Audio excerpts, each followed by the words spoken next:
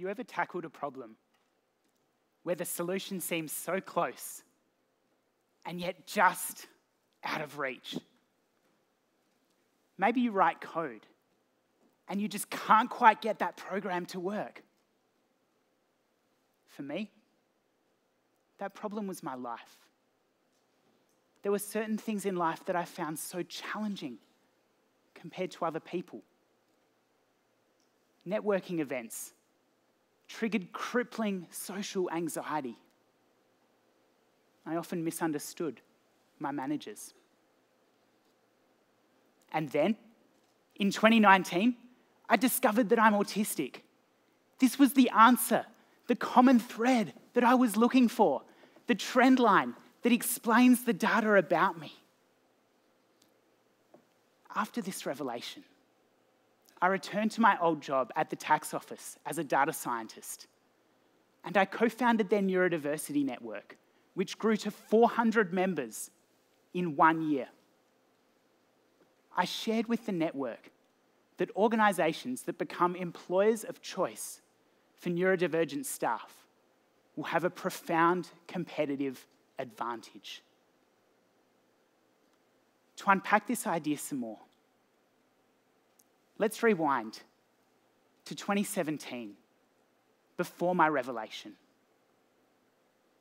I'd just moved here to Canberra for a secondment,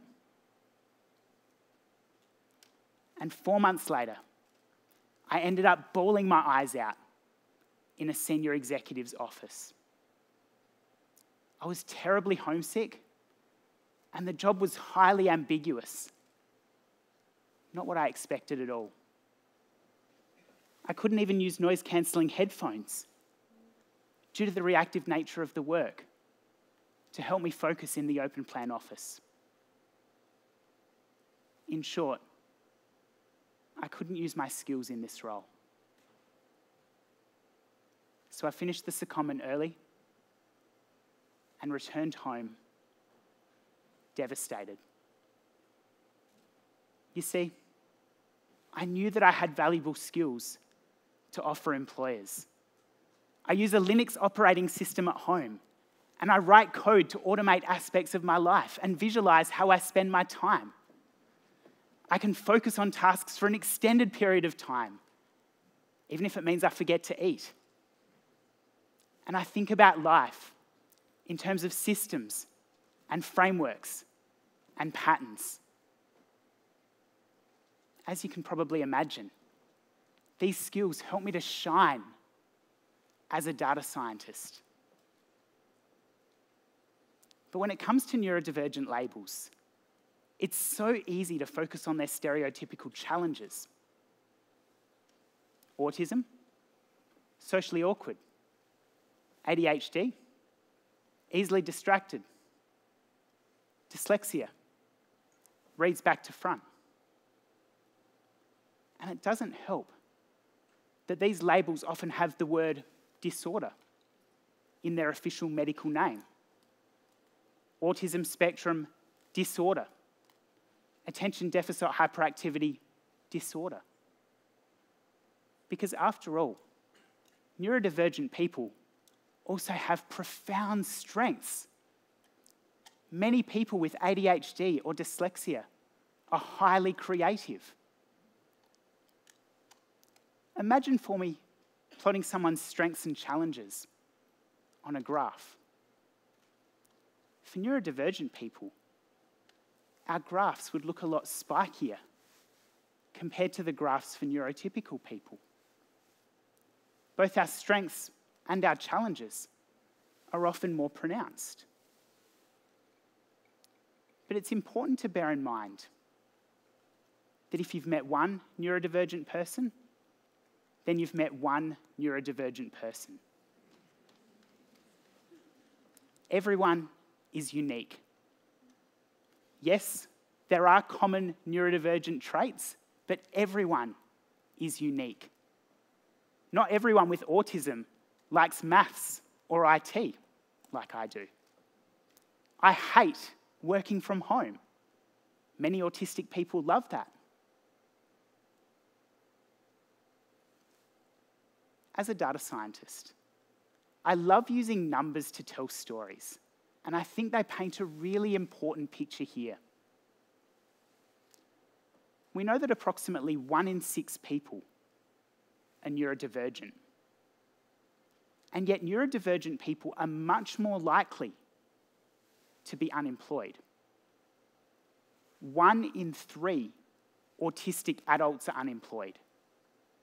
That's compared to 1 in 10 for people with a disability.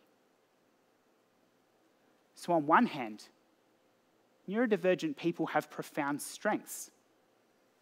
On the other hand, we're much more likely to be unemployed. This is a massive opportunity. We are a massive pool of untapped talent. And so organisations that can harness this talent will have a massive competitive advantage. So the question remains, how can organisations harness this talent? Ultimately, we need to change our paradigm. It's like the Linux operating system that I mentioned earlier. It's less common than Windows or Mac, but that doesn't mean it's bad. It just has different strengths, challenges, and use cases. In the same way, we shouldn't try to fix neurodivergent people, make them neurotypical. Instead, we need to fix disabling working environments and give neurodivergent people the opportunity to harness their strengths and thrive. We need to make recruitment processes inclusive to attract neurodivergent talent. And we need to retain neurodivergent talent by cultivating workplace cultures that celebrate diverse thinking. After all, a neurodiverse team is going to perform so much better than an echo chamber. Neurodiversity, which includes both neurotypicality and neurodivergence, isn't just normal, it's vital. After finding out that I'm autistic, after this revelation, I returned to the tax office and I started meeting regularly with other autistic employees. It was so good to meet other people who actually understood me for the first time. The ATO were amazing as well. They supported me as I co-founded the Neurodiversity Network, and they were so keen to understand how they could be more inclusive of neurodivergent staff. Finding out that I'm autistic also transformed my relationship with my manager by giving him a really powerful insight into both my strengths and my areas of development. Earlier this year, I moved here to Canberra again, this time to work with the Department of Prime Minister and Cabinet. And they've been incredible as well. They've supported me as I've met up with neurodiversity advocates across the public sector. And they helped me to organise a cross-agency meeting about neurodiversity inclusion. I was thrilled. 165 staff from over 30 different agencies attended this meeting, including some amazing senior executives. I shared at this meeting some ideas about how we could get better at both recruiting and retaining neurodivergent staff. For example, what would it look like to actually recruit the best talent, to actually test a candidate's aptitude for the job, to stop overvaluing the ability to write job applications in a very specific way, and to answer interview questions in a very specific way on the fly?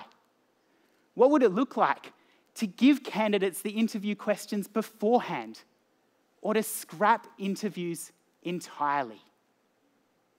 And what would it look like to retain the best talent, to really get to know your staff, to ask them about their strengths and challenges, to ask them about their preferred working and communication styles, to ask them whether they prefer working in a noisy open plan office or whether they like putting on noise-cancelling headphones and doing focused work. And the great thing is that these changes wouldn't just benefit neurodivergent staff. They'd benefit everyone. All organisations want to recruit the best talent. And all staff will thrive if they can harness their strengths at work.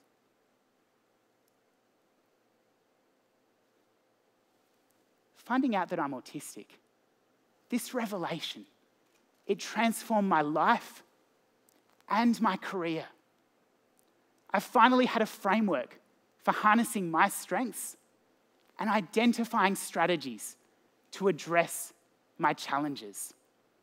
I know what jobs I'll be a gun at and what jobs I'll find really, really stretching.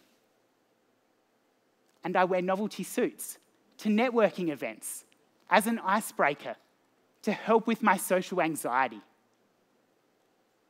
I've been able to apply these strategies since moving here to Canberra again this year. And this time, I'm so proud to call Canberra my home. I've been sharing this content across the public sector. How will you advocate for neurodiversity inclusion and help your organisation have a competitive advantage?